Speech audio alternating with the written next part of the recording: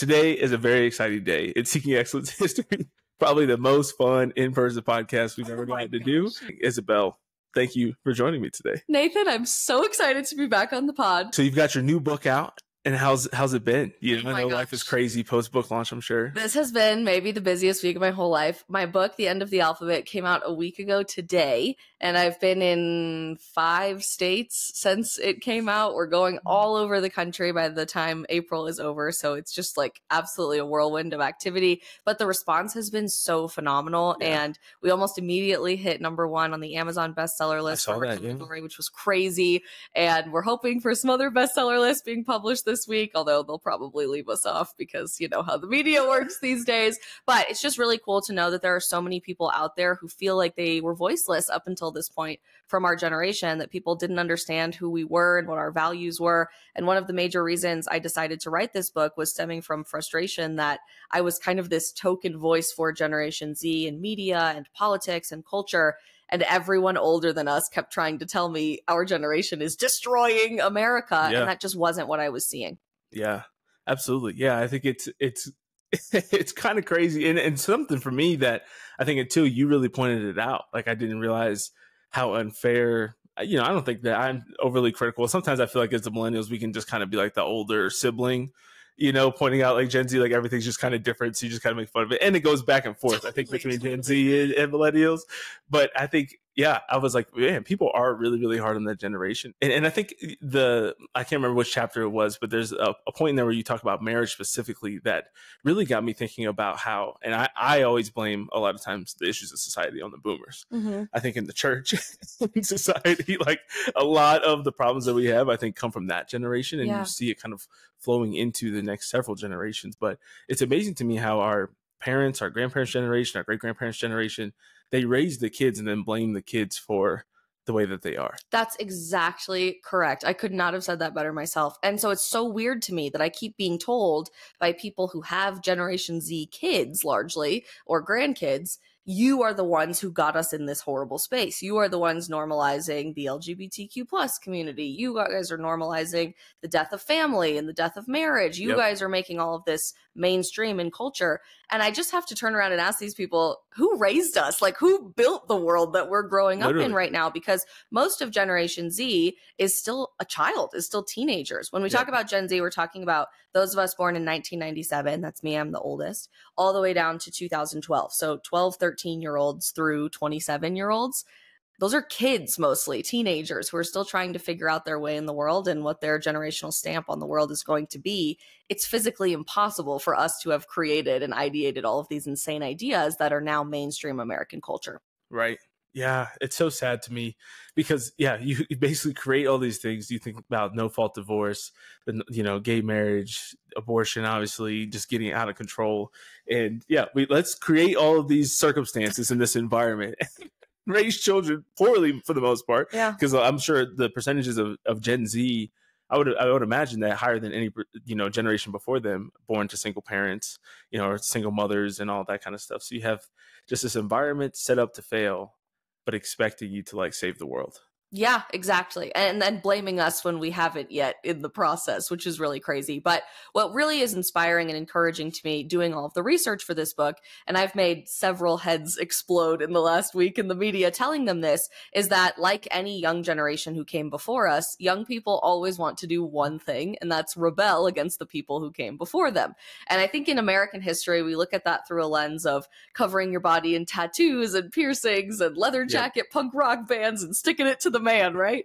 But now to be radically countercultural and to rebel against the people who came before you is to want to get married and reject this woke corporate culture we're living in. It's to eat real food and to quit your birth control and to delete your dating apps.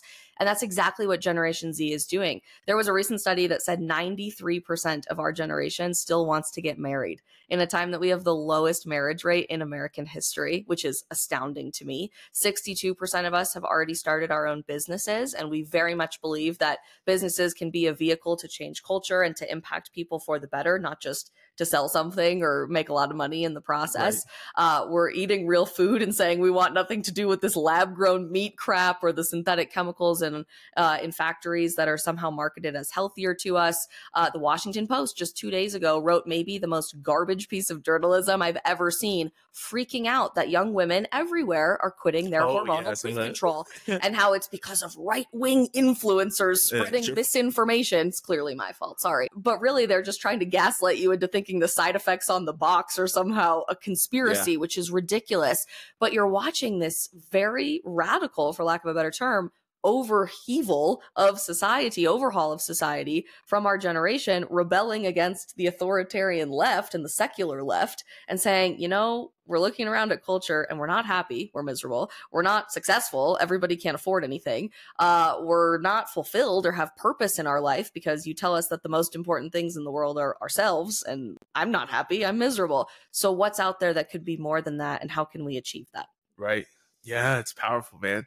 And I think, you know, I want to go back to our first podcast episode we did together, which I think was maybe 2 years ago. That's so if crazy. I'm not mistaken. Yeah, it was. It was the summer of 2022, because I had just gotten married and I was working. I remember I was in my father-in-law's office for like a couple months in between before we moved into here. Yep, that's where I was. And I remember and I don't know how much you remember for that conversation, but my favorite thing that happened that day was I had no idea that you were Catholic. But what I think I've been able to see just in you, and I think you being more outspoken about it, and just being more proud that you're Catholic.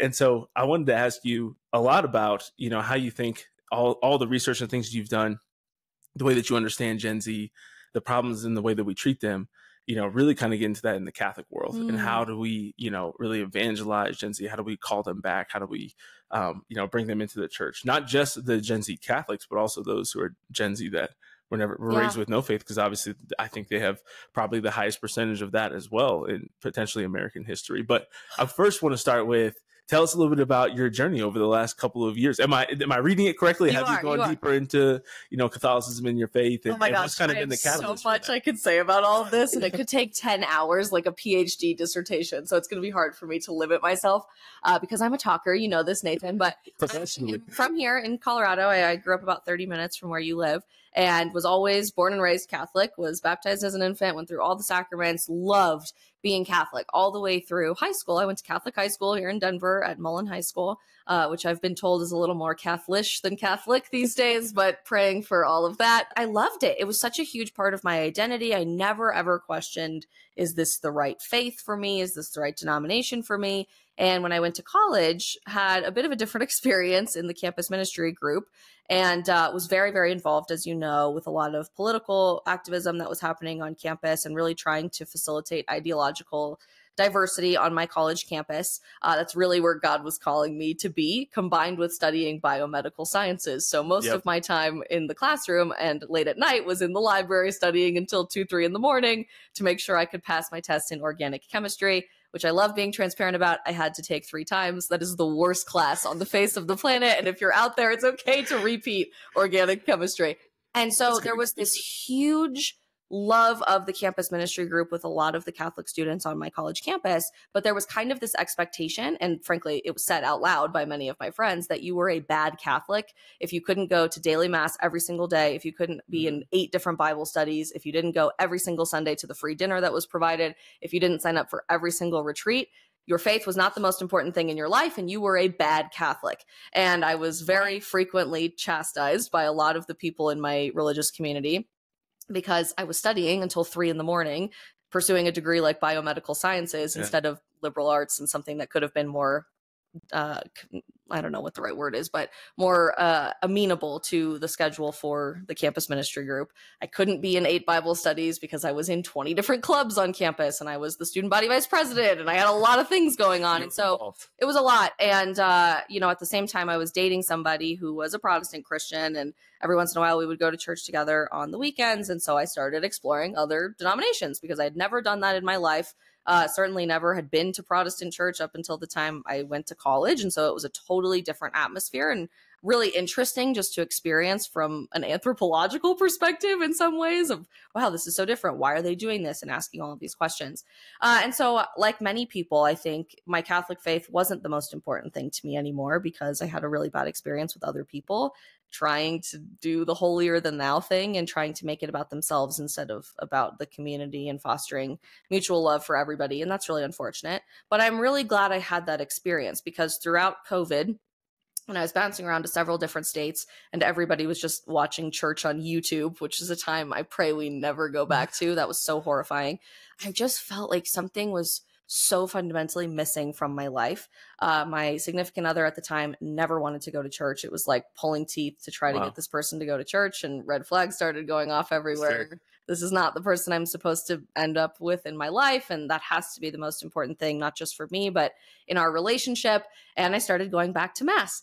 In Phoenix at the time, most of the churches were very cautious about COVID. And that was very weird, showing up to Mass and they're like, don't touch anybody during the sign of peace. We're not doing half of communion. Everybody has to wear their mask the whole time. Yeah. Very weird. But even then, when it was such a weird Mass environment, I loved being back at Mass. I loved the structure. I loved the tradition. And this all really came to a head for me when I met my now fiance. He grew up in the Southern Baptist Church, so a very different faith denomination than myself. For sure. But early on, we started talking about God and faith and what we wanted out of that in our life. And we had the chance about a year and a few months into our relationship to go to the Holy Land, to visit Israel with our job then at the time, Turning Point USA. And we'd been going to Mass together pretty consistently every Sunday for about 2-3 months before we went to Israel. So he was very familiar with the process. But as we went around this beautiful country, which if you ever get the chance, you have to go. It is the most earth-shattering, life-changing experience.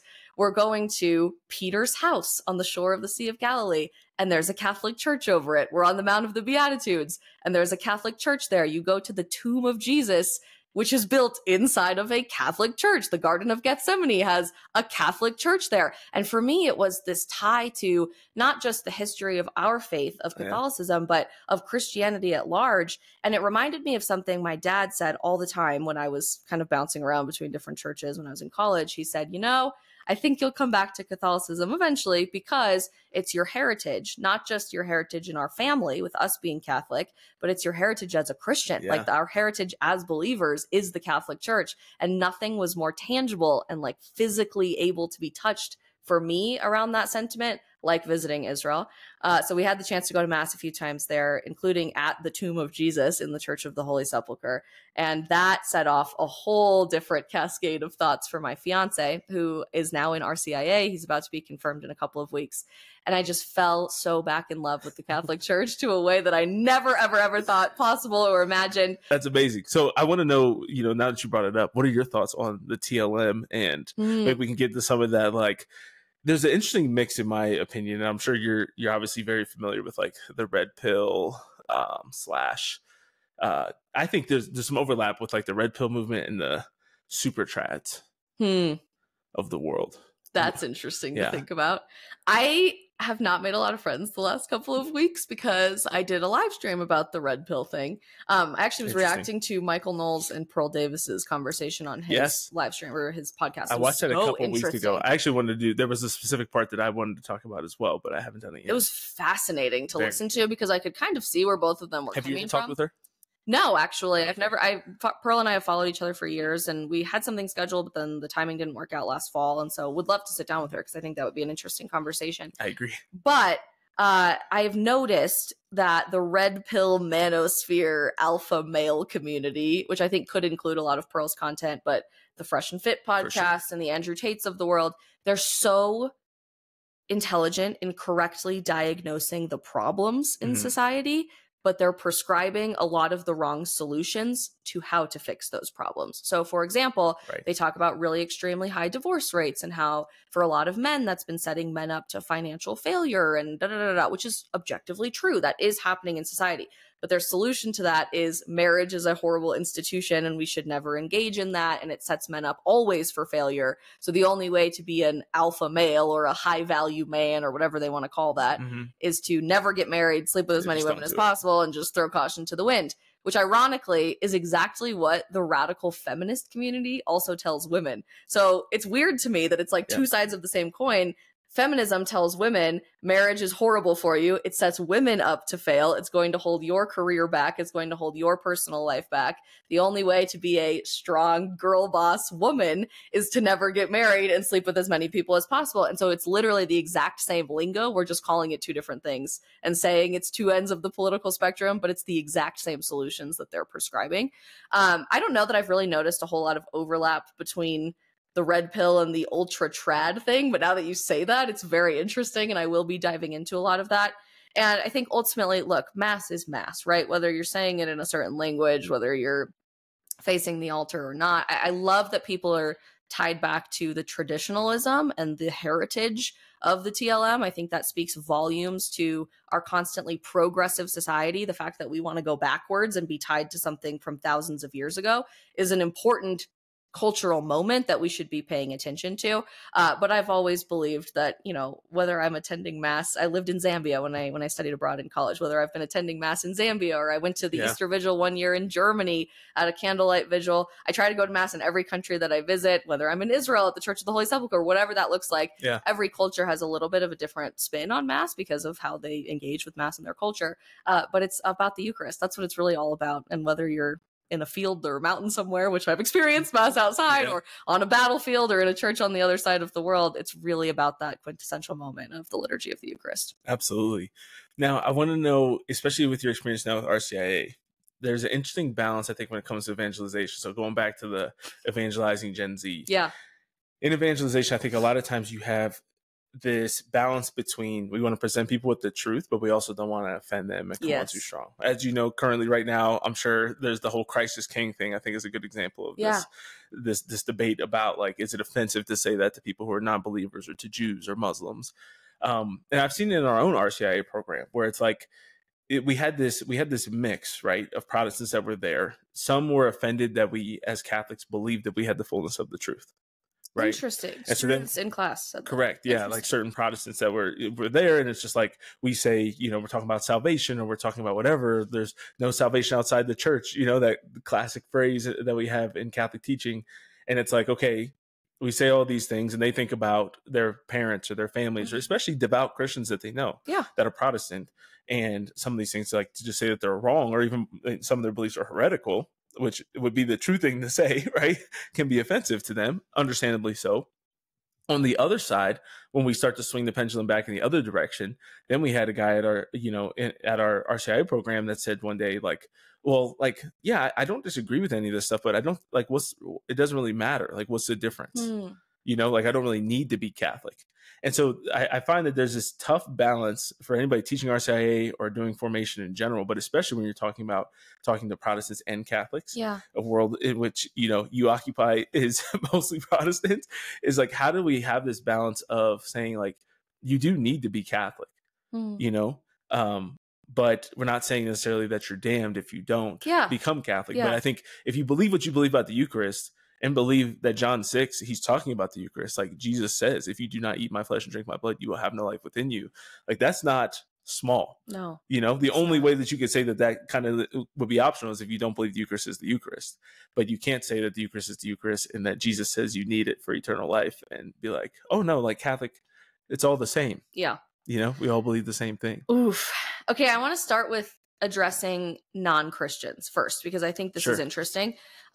There's a church that's very, very influential in the Protestant world, big mega church in North Carolina called Elevation Church. I don't know if you're very familiar with them, but they went. I lived in Fayetteville when I was there. You go. I was at Bragg. So you probably are very familiar with all of that. But they went incredibly viral this week because their director of social media and digital content said on a podcast, when we are inviting people to church, that's the most important thing for Easter this year, is inviting people to church. When we are inviting them, we are going to go out of our way to avoid using the words Calvary, resurrection, blood of Jesus, etc., because we don't want anyone to feel uncomfortable when we invite them to Easter. And the most important thing is that we are inviting as many people as possible. I took a lot of issue with that. I love that we're inviting as many people as possible to Easter or any other Sunday, because that's a beautiful thing to be evangelizing and bringing people into the beauty of our faith.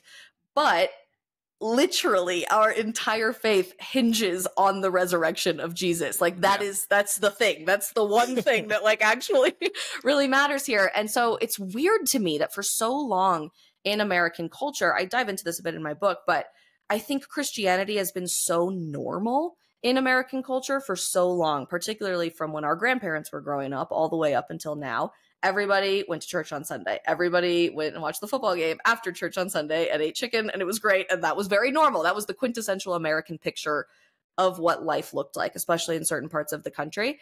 That because it became so normal, we became really half in, half out, and it tied into secular culture, what being a Christian meant. And now, because it's been so secularized, because it's been normalized and mainstreamed, there are so many, namely Protestant, but even Catholic churches that have been going out of their way, I've noticed more than ever in the last 5 years, to Americanize Christianity and to secularize their faith and their church, to open the umbrella to bring as many people in as possible, and then watering down the essence of our faith. And it really bothers me that this is happening. There was another church with a female pastor. I think it was a Lutheran church. I did a reaction to maybe 2-3 months ago that really broke the internet. It got like 20 million views of a female pastor saying, yeah, the reason that we didn't read this part from the letter from Paul to so-and-so is because it's yikes. And we don't think that that part of his letter really fits in with modern culture and society anymore. So we're just not going to read it. This is happening. It doesn't match the vibe. Every weekend at churches all across America, whether you're just omitting very important parts of your faith or going out of your way to like remarket and repackage them to make them more appealing to people.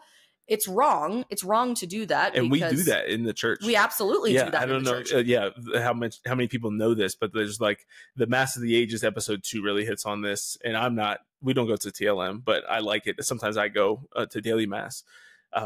But there's the brackets. So if you're ever looking in the, in the book, like you're reading the readings, there's always the bracketed parts.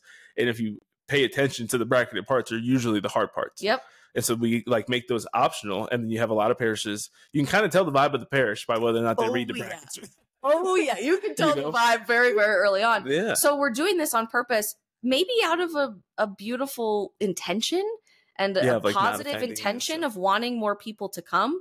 But regardless of intention, the outcome is disastrous because truly it's changing the nature of our faith every single day. I mean, it's changing the truth of our faith every single day. And that's really concerning to me, even if it is a positive intention. So I have a problem with that fundamentally. And really, it's not what people want. As I just mentioned, Gen Z especially is seeking tradition. We're seeking structure. We're seeking something that is immovable by our constantly moving and changing culture. So we're already turned off by the beige cultural half in, half out, watered down Christianity, and it's not working. As for inside of the faith with Protestants and Catholics, I think for so long, especially in the political world that I've worked in, if you were Catholic, you just shut up about it. Nobody ever wanted to say anything about it because you would lose a lot of support. You would lose donors for your company. You would lose followers on social media. You would lose all credibility to give speeches at mega churches or different Christian conferences. And that's people's livelihood. So understandably, that's difficult to talk about. And when it comes to this, my faith is better than your faith thing, I don't know about you, Nathan, but I've just noticed kind of an onslaught of persecution and hatred against the Catholic Church more in the last 3-4 years, maybe even more recent than that, than I ever witnessed growing up. Growing up, all of my friends were Protestant Christians. We had no problems with that. We asked them about church. They asked me about church. It was great. We sang the same songs at youth group. It was awesome. Like that was it. Out of kind of nowhere, and maybe it's just because I'm so plugged into the political world where everybody has opinions about everything, so I might be the outlier. I'm looking at tweets saying that free will is a pagan myth and you shouldn't believe in that as a Christian. And if you do, especially those darn Catholics, you're going to hell. That Catholicism is a manifestation of pagan religions and doesn't worship God as the one true God, and you're going to hell. That if you have any sort of admiration or veneration of Mary, you are going to hell. Like this constant, you are damned, your salvation is just like gone. Poof, immediately vaporized into non-existence. And you're a bad person if you try to tell other people about your faith, has just popped up out of nowhere. Yeah. And it's really concerning to me because, as you said, the you're not damned if you do, you're not damned if you don't situation, the Catholic Church so beautifully has never, ever issued a statement on who goes to heaven and who goes to hell, because the truth is we don't know. We have no idea. I mean, we would like to believe that we know, and we think from scripture this is what it says, so we would like to believe that's objectively the truth, but we have no idea.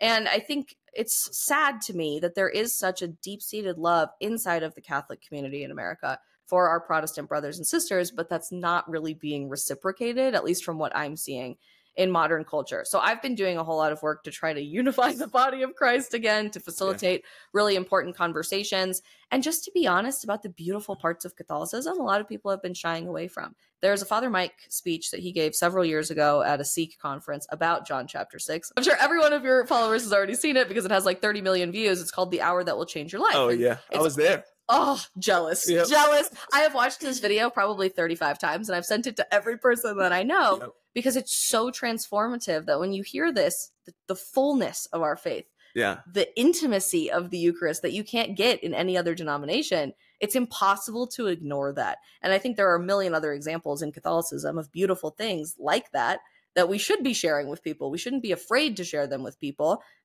It's okay that people might be offended and turned off by that, but that doesn't change your love of it and your passion for it and your ability to share it with others. For sure. And even maybe your duty to share it with other people. Your obligation and responsibility to. Yeah. I think, I've had this just kind of like regeneration in my spiritual life in like the last 6 months. Lent's been really good as well. But I think the book we were talking about before, this Introduction to Devout Life. So a lot of my listeners have just gone through that book together. And I think when you go through that, or like I'm reading Father Elijah, I don't know if you've ever heard of that. Have you read it before? No, but it's on my list. I have it literally sitting on my bookshelf. I was going to say, I think you would really, really like it. But it also has just like been a renewal for me, just reading his life and just the way he deals with persecution and hatred and all that kind of stuff. And I think that's what we've missed, right? We've kind of gotten away from that as Catholics, especially because we've bracketed the hard parts. Like when you do bracket the hard parts where Jesus is talking about carrying your cross and dying and the difficulties of the Christian life, then I think you do, err on the side of, well, let's just do the easier thing. And a lot of times the more comfortable or the politically correct thing can be the easier path, right? To just saying, I'm not going to offend anyone. And we don't have to be offensive in saying it, but saying what the church teaches in a bold and direct way, I think is the pathway forward. Because I think you see so many, especially we talked about, in the Red Pill movement, the Andrew Tates of the world, but I even think of like a Jordan Peterson who's willing to just like say what he believes and not always have disclaimers. Yeah. And it's just like everything as a Catholic, like I get so much stuff, about like, well, you didn't make this caveat and you didn't make this disclaimer, you didn't clarify this. And it's like, you got to use some common sense here. But we can't say anything without people being offended. And I think there has to be just part of us that's willing to offend, but trying to do so still with love. Because I think the other extreme that we have is, we have the Catholics that start to get, really hardened hearts towards the Protestants that are like that. Yeah. And they want to, separate ourselves from them and kind of give them the full arm distance as well, which I don't think is the solution. I think people have to be very cautious. To me, like Twitter is just the worst. Like I think you have people just at their absolute Twitter is where dreams go to die. And I will always call it Twitter. I'm sorry. I know we're dead naming, but I cannot call it X. I will never get it. But it's just the worst. And you can't take that as like an actual gauge for society. Now you're gonna have people that are rude in person or whatever that say things like that. And that's okay. And I think you just have to be satisfied and confident. I think it helps you to test your belief, how much you really believe what you believe. When somebody says that to you and they say that, oh, you're going to hell for this. It's like, man, maybe I should just think about it and reflect on my life, reflect on my salvation, reflect on my heart and be like, man, there's definitely things I do in my life that could send me to hell. Yeah. I don't think this is one of them. That humility is so important. Yeah. And honestly, I think we all could use a big dose of it a lot. For sure.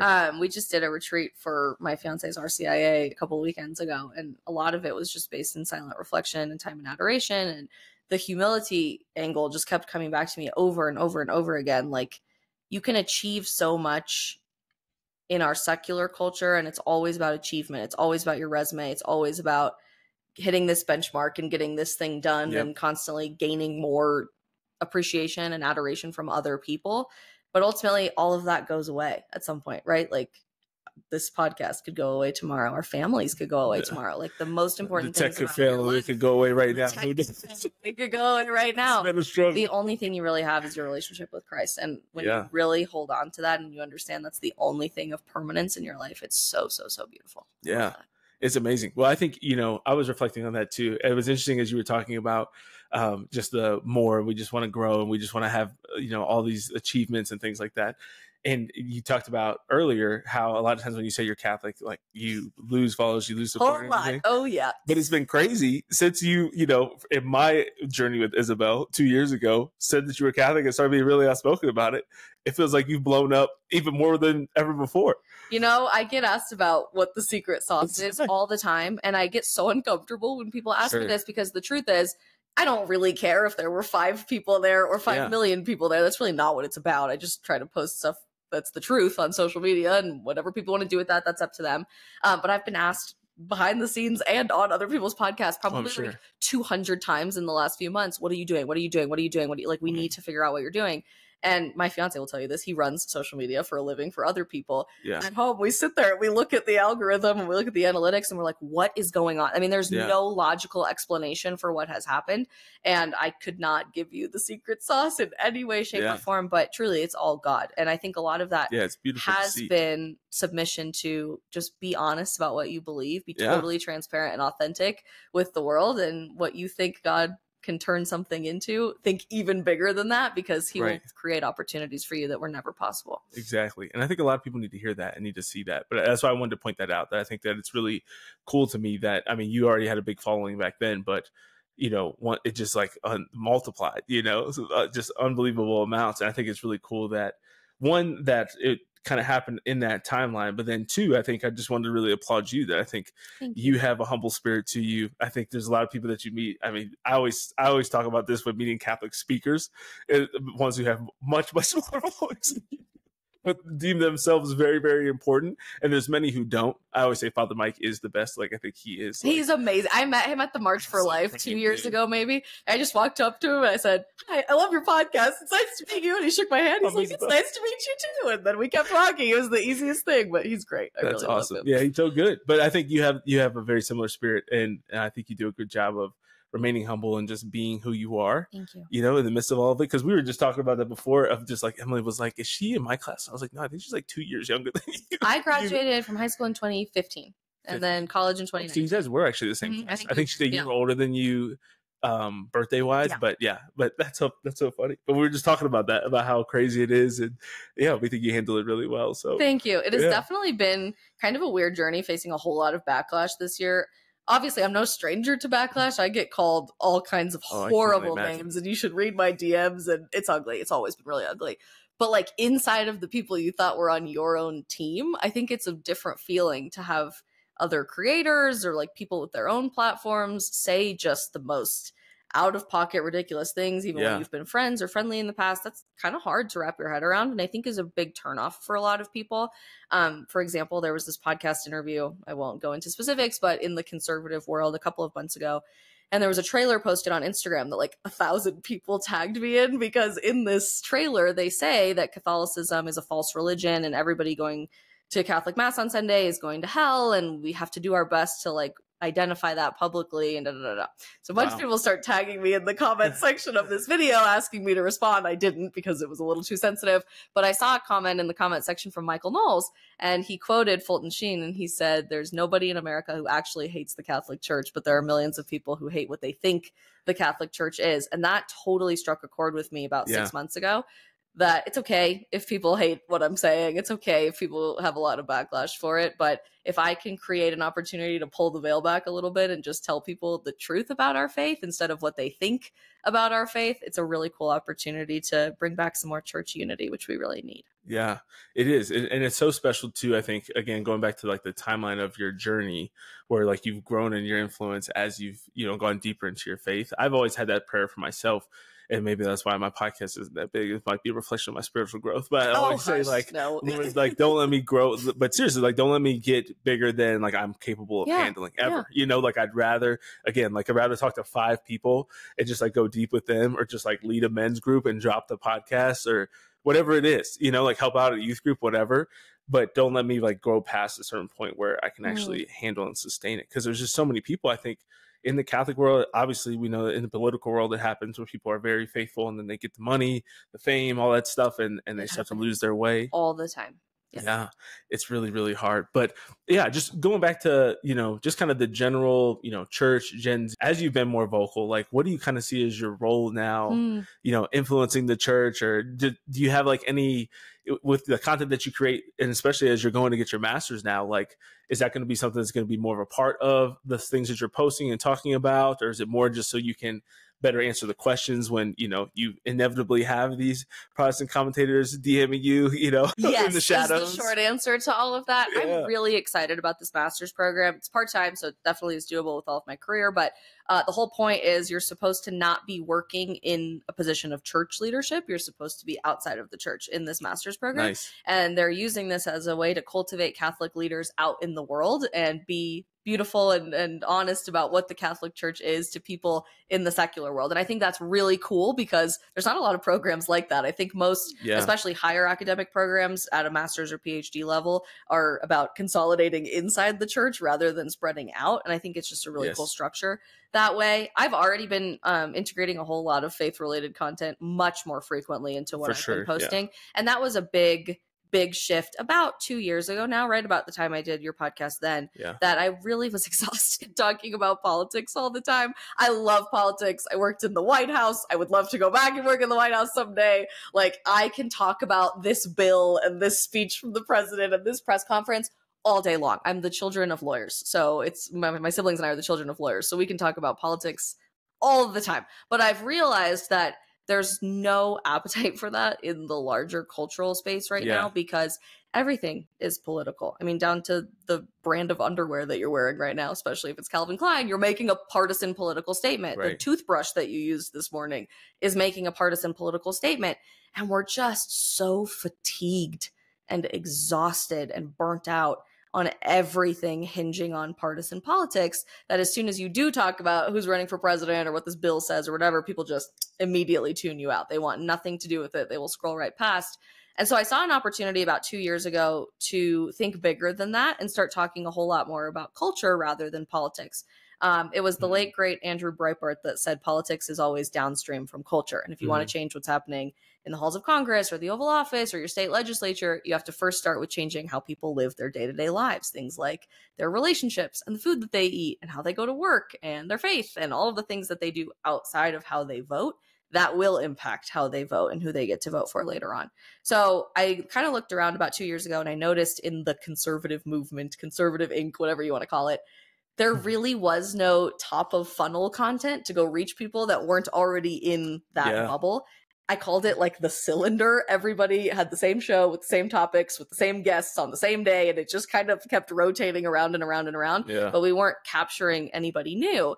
And so I really thought, okay, what can I talk about that has this conservative with a lowercase c, not really political lens that can change how people live their day-to-day lives and try to bring people along in that movement to eventually send them to those shows that everybody does every day. I can talk about dating. I can talk about agriculture. I can talk about church on Sunday. I can talk about this crazy viral TikTok trend or the movie or TV show that everybody's talking about. And that really was a seismic shift in my career in terms of how quickly all of the platforms started growing and how well the live stream was doing. And in the last 6 months or so, I've really been weaving in a whole lot more religious content. I've had several reaction videos to crazy woke pastors get like 10, 20 million views on social media, which has been crazy, with really positive response from people of, this is insane. We shouldn't be allowing stuff like this. We need to be speaking up about it. And so I'm seeing from across the entire Christian space right now, regardless of your denomination, there is such a hunger of being proud of your faith, of being unashamed to be outspoken about the things that we believe in, of seeking tradition. And absolutely, I'm going to be weaving all of that and more into all of my content moving forward. That's really cool. Yeah, because it kind of feels like, I feel like Alex Clark did that really well with politics for a while. And now she's really shifted, I feel like, into like the crunchy realm. Like Emily just loves and I just always laugh at like her and like Jordan Lee Dooley. They just cost me so much money. They're just constantly all these, and we just so often are just like so heads in the clouds, Socrates about it, where it's just like, we just want to talk about the theology, transubstantiation. It's like, that's good, but how do we get there if like my marriage is on the brink of divorce, or if I'm, super in debt and I just don't know how to get out of it and I don't know what I'm doing with my life? Like, how can we give people some of that practical stuff as well? And some of that guidance. And I don't even think it's mutually exclusive, right? I think you can do the cool academic head in the clouds theology conversations right alongside day-to-day life. I mean, really what was so transformative for my fiance and I in finding Catholic community were our best friends in Phoenix, who are both Catholic. And we would go out for double dates, every single weekend, and we'd just hang out, talk about our work week. And then all of a sudden, inevitably, we'd be like, okay, but Mary and the Eucharist. And it would get this really, really cool theology conversation going every single time, thinking larger than our world and larger than my day-to-day problems. But you can't get there unless you solve those day-to-day problems too. And so I think they can't be mutually exclusive. They have to work hand in hand. And we have to be able, as a church, to reach out a hand to those who are struggling in their marriages and their finances and the economy and all of these things that do matter and impact our day-to-day lives, so that we can facilitate those nerdy academic conversations too. Which is the importance of what you talked about with the master's program. Because I think a lot of times with, you maybe think about Franciscan, Benedictine, Ave, like the, really, really strong Catholic schools, Christendom, Thomas Aquinas College, when you were talking way back in the beginning of your experience at CSU with the Catholics there, of just the shame about like, well, you don't do all, like, not everything in your life is about Catholicism and daily mass and all that stuff. And it's like, yes, a lot of people devalue or under prioritize their faith life, but there has to be, and this is why I think it's so important for us to have some type of ideals or standards that we shoot for, because if not, then it's easy to become very, very scrupulous and just say, I always have to do more than I'm currently doing. Or it's very easy. It's also, on the other hand, easy to be like, well, I'm doing enough when I'm doing nothing. Right? If we have no idea of like, what should we be striving for? But it's like, okay, if I'm praying 30 minutes a day, I'm going to mass on Sundays, and I try to make the daily mass when I can, or I'm in Bible study or whatever it is, like something other supplementing, then it's like, that's good enough, and that might be good for my season that I'm in right now. But I think the other issue that a lot of those schools have is exactly this, where they train people, especially the theology majors, where it's like, we're going to go be youth ministers, and we're just going to focus on the church, and we're just going to constantly be faith stuff. And then their lives, and I've heard this from a lot of people. I know some people now that work with people who get themselves into difficult situations in those career fields, where their marriages are off track, or they realize, I have guys that reach out to me all the time, especially working at Hallow, but just kind of in general, guys that'll reach out and be like, hey man, like I was a focus missionary, or I was a youth minister, and now I'm getting married, or my wife's pregnant and she wants to stay home. Like, what do I do? And I'm like, it's kind of late. This is not impossible, like you're only 27 or whatever. Like, it's not, your life's not over, but like, this is not the best time to have been thinking about that. Like, it's basically, if you think of the farming analogy, right? Like, they go out and they're just like, I need to harvest in 2 weeks. And it's like, brother, you should have been planting back in the fall. My brother in Christ, what are you doing? This is not the time to get the seeds out, like, you got to give it some time. You got to work the ground. But, so it's beautiful to hear that. And I think it's going to be really good to see your influence in that realm. And I'm excited to hear about the things that you're learning about in your master's program. That's going to be great. Me too. The classes seem so interesting. So I'm really, really excited about it. And the faculty is incredible. But I think it's also so important that we don't do the same thing the political world has done in the church and create that cylinder where it's the same people watching the same shows, having the same guests, talking about the same topics. Like, what I love about the structure of this program is it is intended to go be that funnel. Like, go talk in the secular world about your faith. We do that exact same thing all the time. And you're like seen almost and elevated as a better Catholic, so to speak.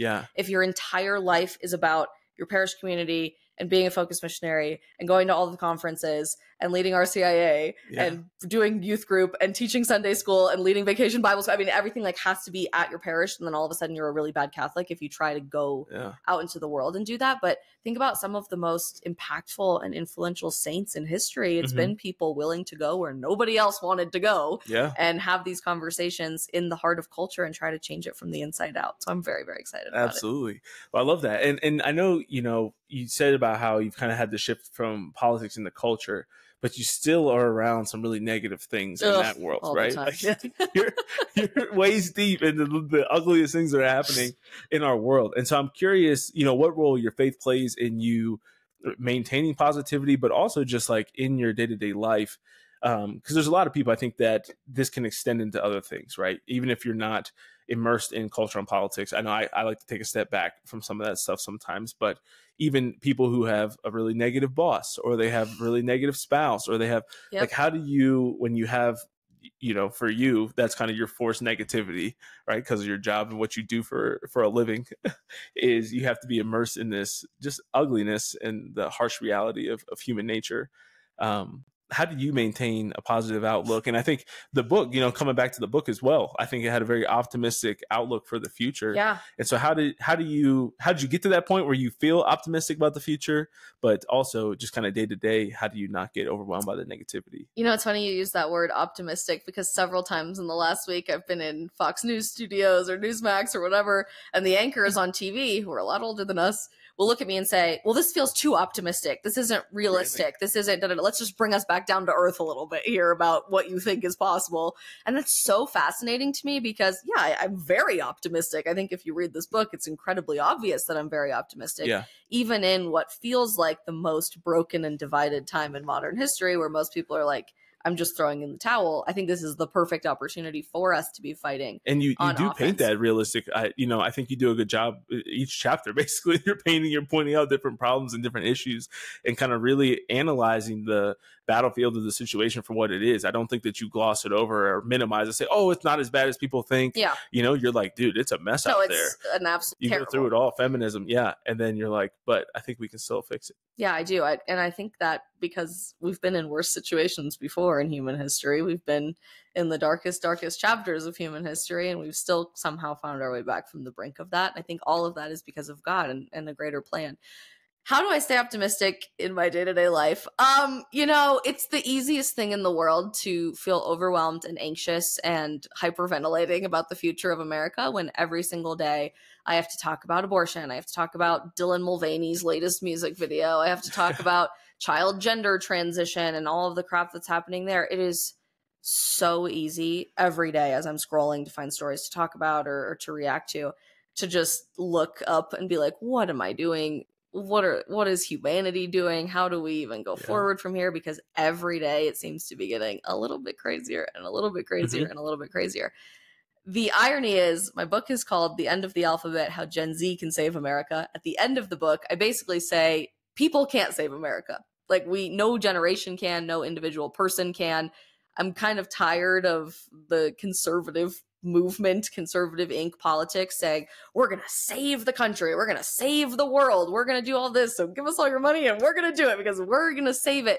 Because the truth is we can't. Like genuinely, humanity cannot save humanity. We believe that as Christians, but we don't always put that into action in the secular world, especially in the political world. Mm-hmm.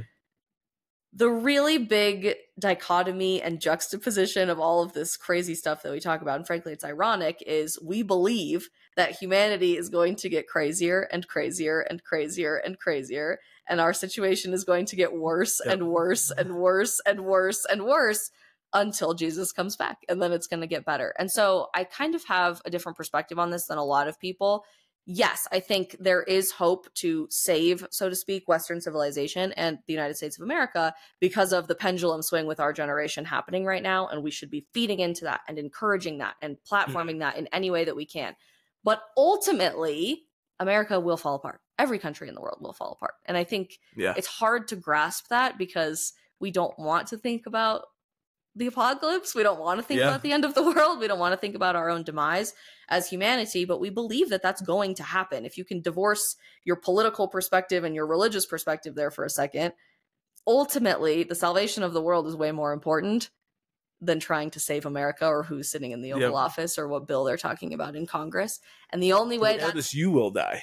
You will die, and your own salvation is in question. And we don't like to think about that because it keeps us up at night. Right. This is a total tangent, but I had a huge, deep conversation with my fiance a couple of days ago, and we were talking about, everybody's been asking, do Jews, Muslims, and Christians all worship the God of Abraham? And there's been this huge debate happening on social media about it. So it's tied in with the Crisis King stuff. Yes, we were talking about this till like 2, 3 in the morning, and literally all night I just laid there looking at the ceiling, and I'm like, I'm gonna die someday.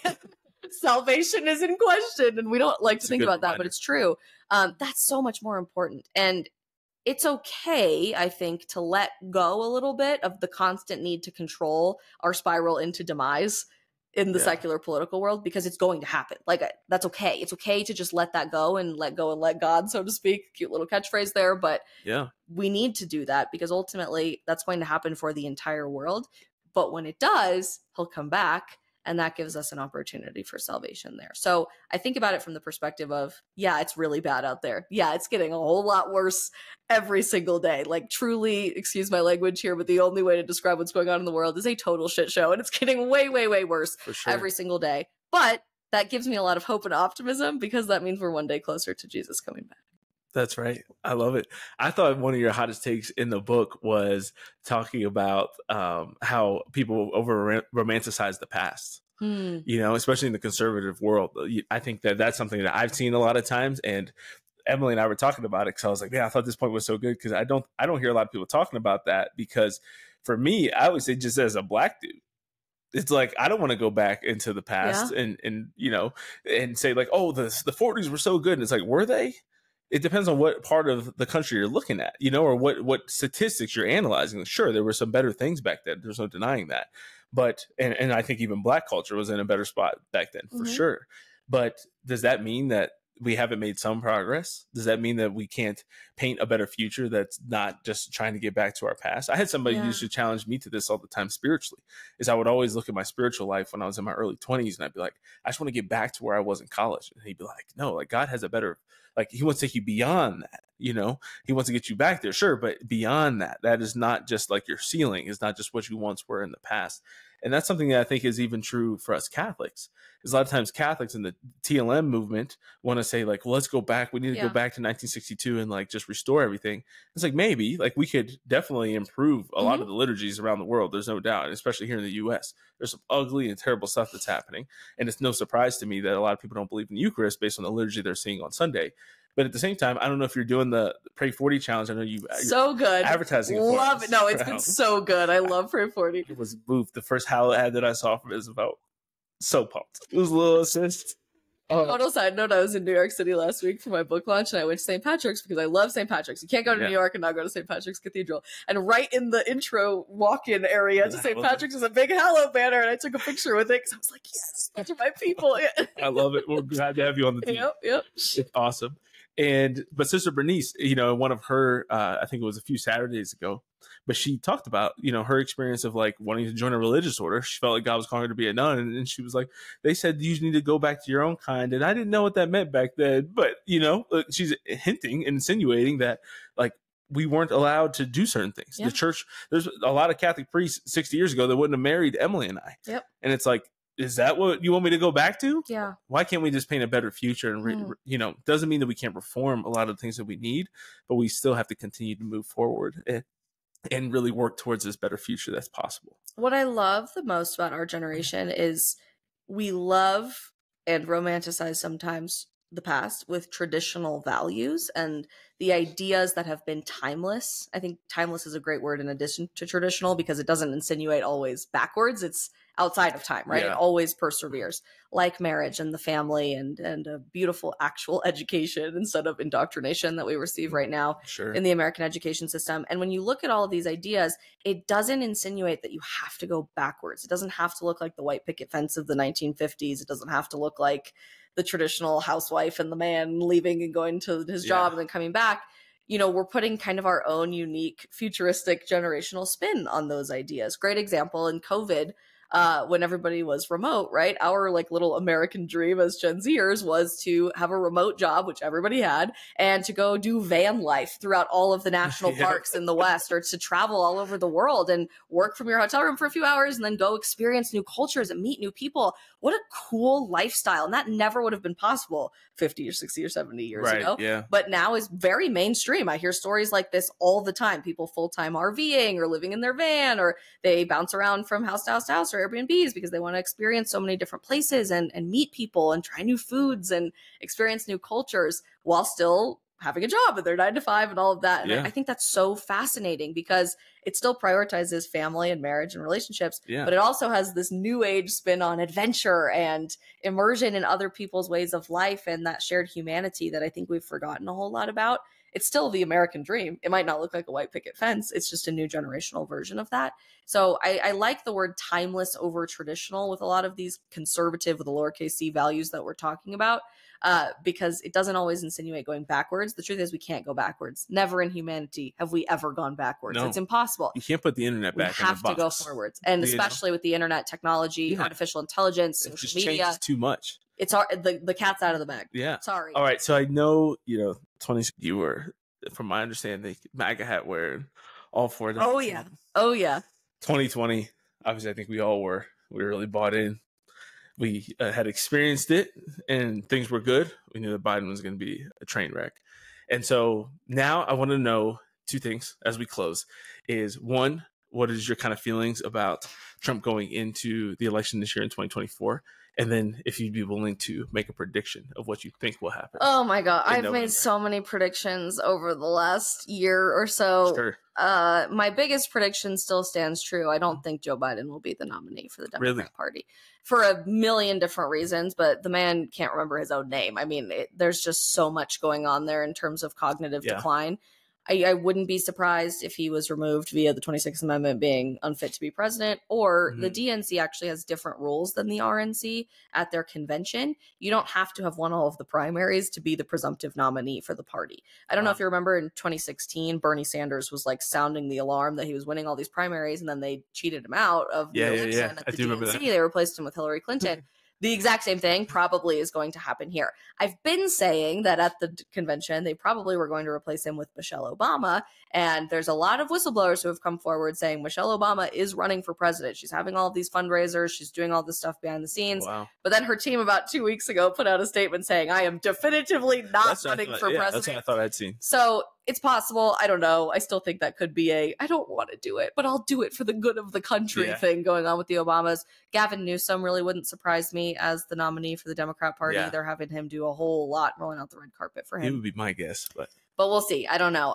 That's still my biggest prediction. If it is in fact Joe Biden, I actually think Trump now has a fighting chance to beat him. I wouldn't have said that in the last several months, but between all of the stuff happening in the Middle East and the Democrat Party voters being really upset with that, and the TikTok ban, where all of a sudden Joe Biden hates TikTok, even though it's benefiting him every day. So bizarre. Yeah. Young voters are just over Joe Biden, want nothing to do with him. The polling is very definitive on this. And for the first time in a long time, I think Trump could actually stand to beat Joe Biden in November. I love President Trump. I'm very clear about that. I have worked for him in the White House in 2018. I was on the cover of Newsweek magazine in a MAGA hat for him in 2019 for the 2020 election. I've been really frustrated this election cycle, and that's not a secret. I've been very open about that just because it kind of feels like Groundhog Day. And our country is not dealing with the same problems that it was in 2020, and it certainly isn't dealing with the same problems that it was in 2016, but it kind of feels like the exact same election playbook is being used to get back into the White House that way. When Donald Trump came down the escalator in 2015, that was almost 10 years ago. I mean, it doesn't feel like that. It feels like it was 5 minutes ago, but that was almost a decade ago. There are completely different issues. Most people didn't know what BLM was. Correct. The concept of Antifa didn't exist at the time. The gender theology movement, I say theology because it's like a religion for these people, was not at all even on anybody's radar at the time. I mean, we are in a totally different country than we were 9 years ago. It's hard for me to just feel like I'm watching the same election resurrected over and over and over again. I have been a huge fan, repeatedly said this often, of Vivek Ramaswamy when he was running for president. I think he brought a new energy, a new level of excitement, and really fresh new ideas that are demanded from our new world to the Republican primary. I was able to spend a day with him on the Iowa campaign trail, which was incredibly eye-opening, and the man has nothing but my utmost respect. Obviously, he wasn't going to win the primary. He had like 20,000 followers when he first ran for president, but a lot of his ideas are getting adopted into mainstream political ideology now, and that's really cool to see that one person can shake things up just that much. And I think he set himself up really well to be a front runner in the future. So, of course, I will be voting for President Donald Trump in the fall. I don't know who the other nominee is going to be, but, you know, Dave Rubin is kind of famous for saying right now, you don't have to be a Republican, but you can't be a Democrat. So that's just where we're at right now. And I'll be really curious to see if they do, in fact, replace Joe Biden or they try to stick it out. But I don't think it'll work well for them if they do. I think Trump does have a good chance if it is Biden, but we'll see what happens. Amen to that. It's a crazy country. Well, thank you so much. This is great getting to talk with you in person. And I just want to say on behalf of at least the conservative Catholics that we're very proud to have you as one of our own and of all the work that you're doing. Thank you so much, awesome. Nathan. I've loved the work that you've done with Seeking Excellence and Hallow, obviously. But I just want to give you a shout out too, that you are doing so much, especially for young men, and being so courageous and proud of their faith. We need so much more of that out there. And I hope that this continues to encourage so many people to be loud and proud and outspoken about all the things we believe in. Amen. Well, hope more, especially Catholics, will go check out The End of the Alphabet. Fingers crossed. Yeah, it's great. It's a great book. It's a great read. And I think you did a wonderful job with it. We're excited to see what else you do. Thank you so much.